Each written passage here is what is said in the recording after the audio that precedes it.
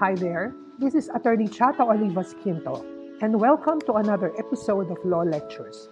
Our topic for today is pretrial in criminal cases.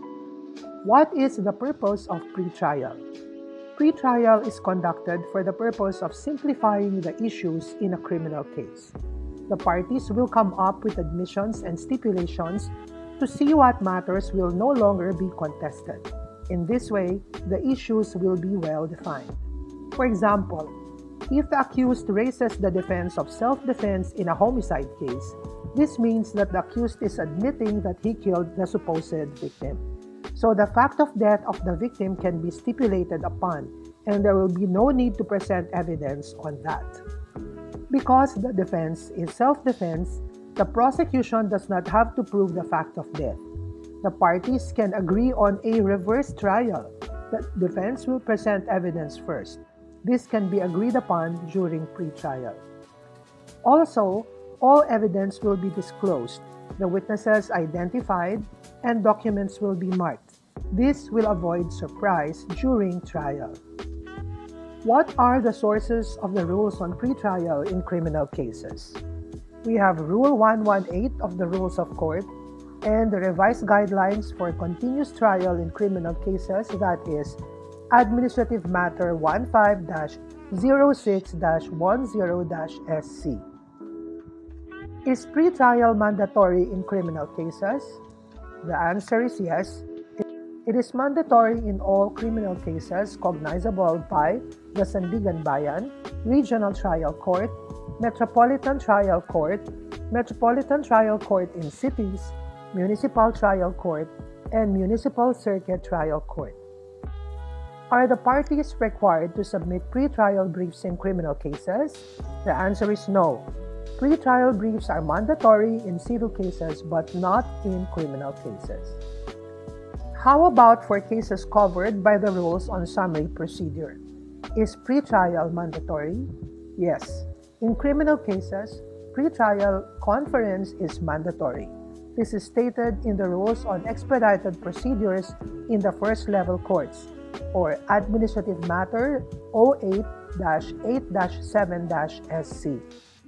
It will be conducted in accordance with the pretrial procedure under the revised guidelines for continuous trial in criminal cases. When does pretrial take place? It takes place on the same date as the arraignment. The date depends on whether the accused is detained or not.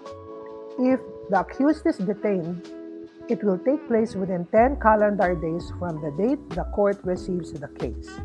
If the accused is not detained, it will take place within 30 calendar days from the date the court acquires jurisdiction over a non-detained accused, either by arrest or voluntary surrender. This is unless a shorter period is provided by special law or by Supreme Court circular. What happens during pretrial? A. Plea bargaining. B. Stipulation of facts. C. Marking for identification of evidence of the parties. D. Waiver of objections to admissibility of evidence. E. Modification of the order of trial if the accused admits the charge but interposes a lawful defense. And F. Such other matters as will promote a fair and expeditious trial of the criminal and civil aspects of the case. What is plea bargaining and what happens during plea bargaining?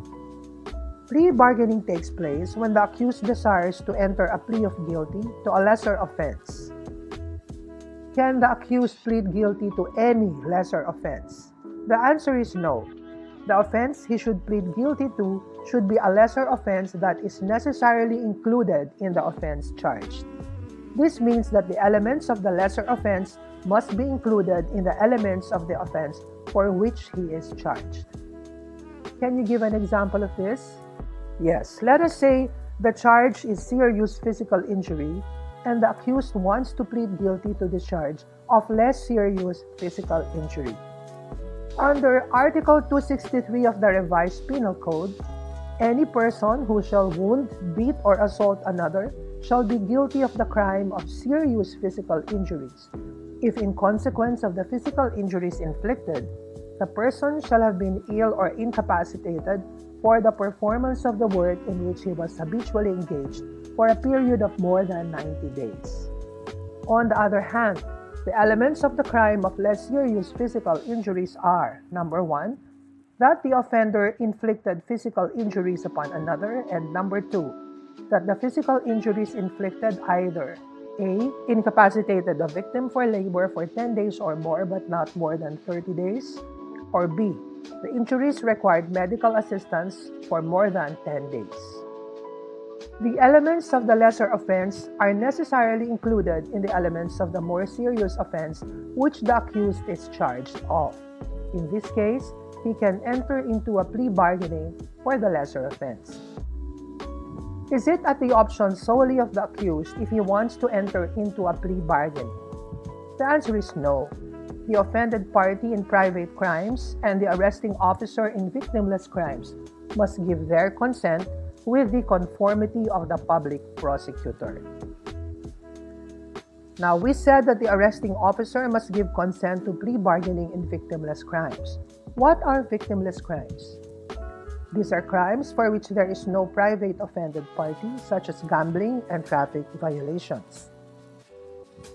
Should the information be amended before the accused can plead guilty to a lesser offense?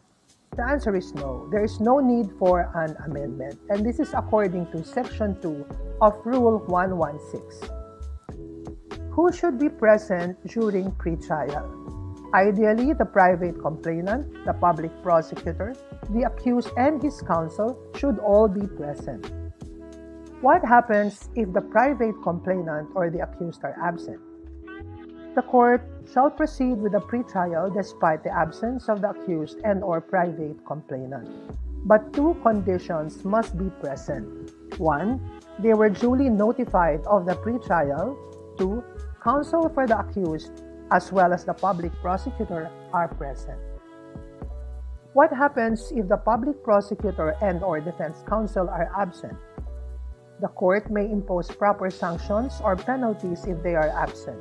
Two conditions must concur. 1. They were duly notified of the pretrial, and 2. They do not offer an acceptable excuse for being absent. Other than plea bargaining, what else may take place during pretrial? A. Plea bargaining. B. Stipulation of facts. C. Marking for identification of evidence of the parties. D. Waiver of objections to admissibility of evidence. E. Modification of the order of trial if the accused admits the charge but interposes a lawful defense. And F.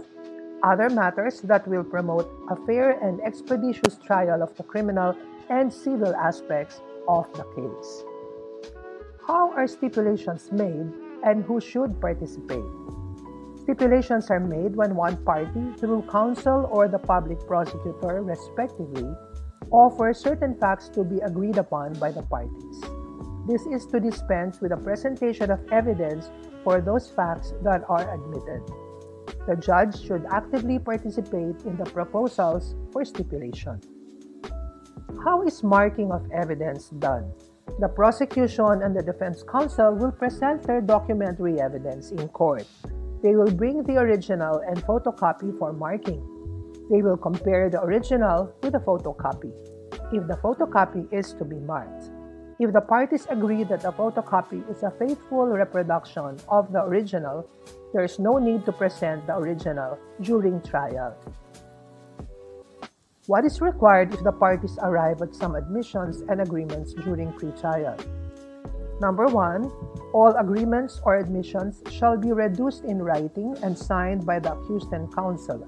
Otherwise, they cannot be used against the accused.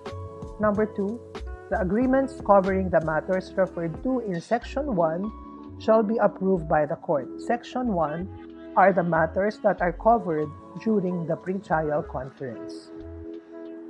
What should the court do after the pretrial proceedings are terminated?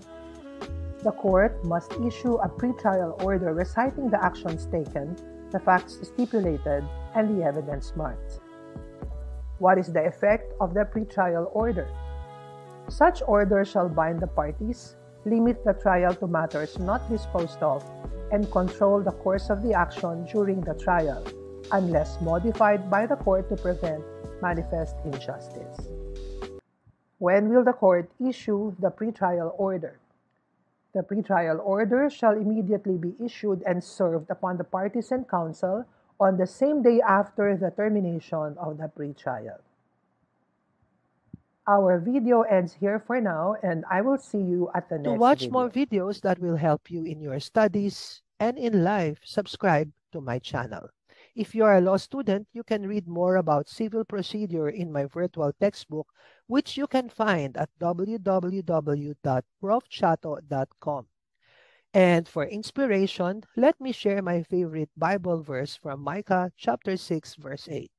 Do justice, love kindness, and walk humbly with God. This is Attorney Chato Olivas Quinto, making the law easier to understand.